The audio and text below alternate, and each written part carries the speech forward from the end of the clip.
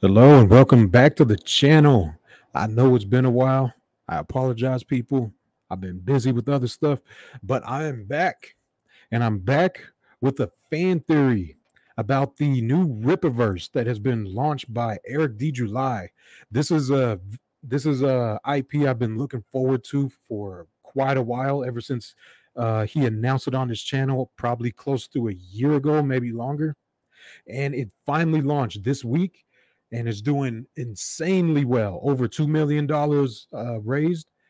And he has been giving us little hints here and there about what the universe is, who the characters are, what their powers might be. And I want to go over the first trailer that he has launched. But first, let's talk about the character. ISOM, this is the main character right here.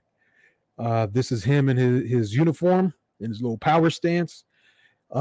Aside from his name, we do not know much about him. In the trailer, I'm not going to play the trailer. Um, you guys, I'll leave a link in the description for all that stuff so you can watch it yourselves. I just want to talk about the information in the trailer. So, what Ripper told us about this character is that his name is Avery Silman. He was born and raised and lives in Texas. And when he was young, he developed new abilities and powers and decided to live his life as a superhero. And then, as he was doing that, he adopted the name Isom.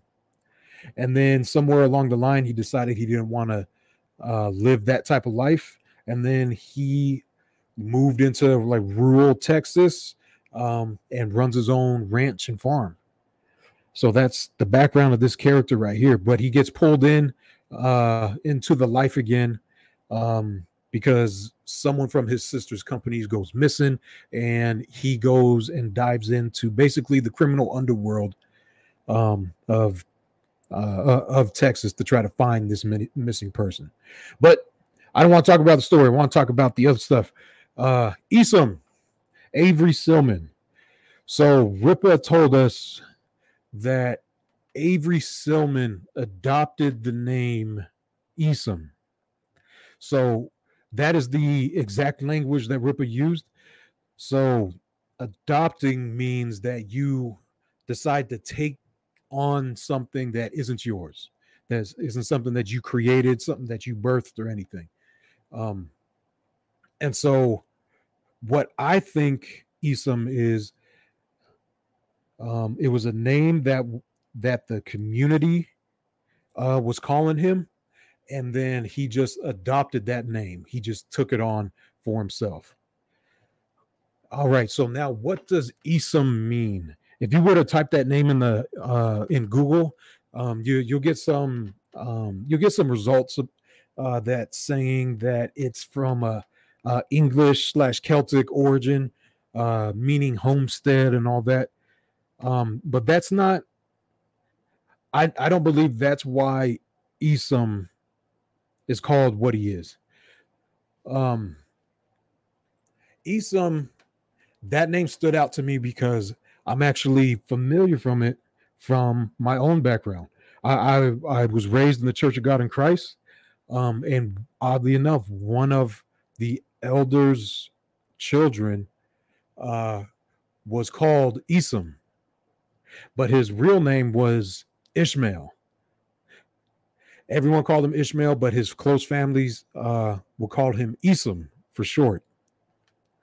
And so I believe that might be a more accurate name or more accurate meaning of the name for this character, solely based off of two things. He's in Texas. Texas is known to be more conservative and Christian and something like that. So it makes more sense that a community would call someone a name that is either Hebrew um, in nature or somehow connected to the Bible. And then furthermore, if you would look at um, Isom's waistband, he has a cross belt buckle right there. And so that's why I believe that that's what Isom's name is. So what does Ishmael mean? The Hebrew meaning of Ishmael means God hears us. And so what I am thinking with this name, this character, the setting, and where he is from is that he rose up, he was fighting crime, he was saving people. And before that, before he started doing that, the community was probably praying to God for some sort of deliverance or some sort of help to straighten out the community to help them out. And then all of a sudden, Avery Silman shows up out of nowhere, starts beating up the bad guys, setting stuff right, and then the community will probably call him Isom. God hears us. God heard their prayers. God hears us. You see where I'm going with that. So that's kind of what I think this character's background is. And I think he's connected to another character. I'm going to stop sharing my screen for this one. And I'm going to move over to this other tab right here. Now, this is straight off the Rippaverse trailer. Let's see if it's up. Yep, it's up. All right. So there are other super powered people within this universe. Ripper calls them Excepts. I believe Excepts might be short for exceptional. It seems like a logical jump right there. And what are Excepts? We really don't know, besides the fact that they are super powered somehow. We don't know if they're born with it. We don't know if they're alien in nature, or if it's from some other meaning, other means. But nonetheless, they are the super powered individuals within this universe. And so in the trailer, it talks about several people that are Excepts. One of those people being Yaira, this person right here. So why do I think this person and Yaira and Isom are connected? Solely based off of the name right here, Yaira. Why am I thinking that? Yaira is a Hebrew name. This name means, I believe it's bringer of light or light bringer or someone who shines light. And as we see here, we do not have much to go off of. Ripper did not give us a whole bunch of information, but we see here she looks like she has the ability to fly, and this aura around her looks like she's able to manipulate energy or light in some form or fashion. What that fashion is, it's all speculation at this point. But just based off that aura, it looks like she has some type of light radiating from her that she is able to control and maybe weaponize. And so the reason why I think these two characters are connected is because she seems to be coming from the same area as Isom, and I think the same phenomena possibly happened with her. She developed her powers, started saving people, helping people, and all that, and then the community was starting to call her this biblically based name, and she just adopted it, much like Isom. So that's why I think these two are connected somehow, or at the very least, they are also good guys. And why do I think that? Watch this. These guys right here, the Alpha Core. These are other Excepts. They're super powered people.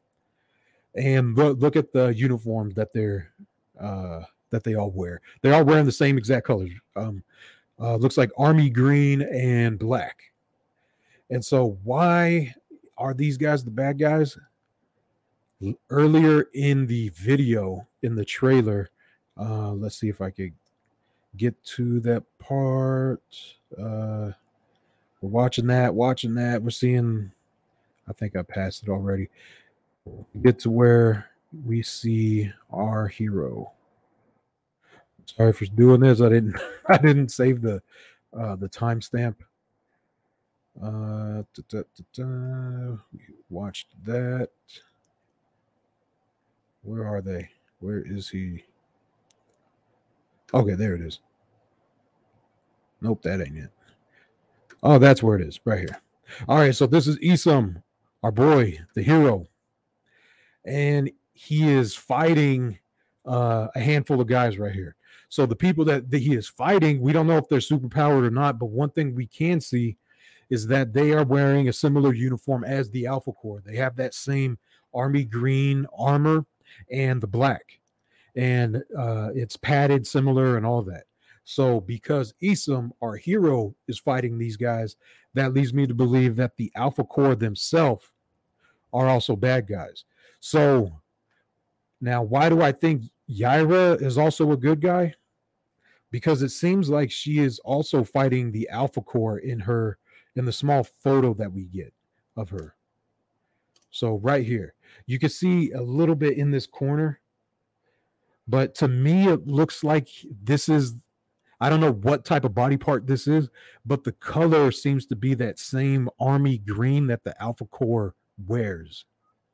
And Yaira, she has her game face on. She's looks like she's ready to fight someone. She has her powers all going, and she's descending on this guy.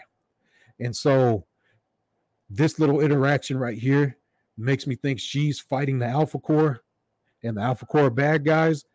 And so her and ISOM, at the very least, have that same thing in common, that they're both fighting off the Alpha Corps.